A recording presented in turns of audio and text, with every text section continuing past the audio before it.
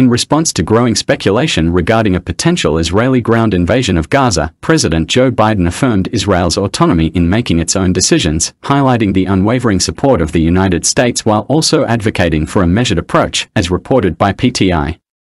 Biden made this statement on Tuesday during a joint appearance with Australian Prime Minister Anthony Albanese when questioned about the situation. When asked if he was urging Israel to delay its ground invasion, Biden responded, "The Israelis can make their own decisions." Last week, Israel's Defense Minister Yoav Gallant outlined the nation's strategy to modify the security regime in Gaza, which includes the removal of Hamas. He explained that this plan was developed in 3 distinct stages. Gallant elaborated that the Israeli Defense Forces, IDF, were in the first stage of the plan, involving aerial strikes.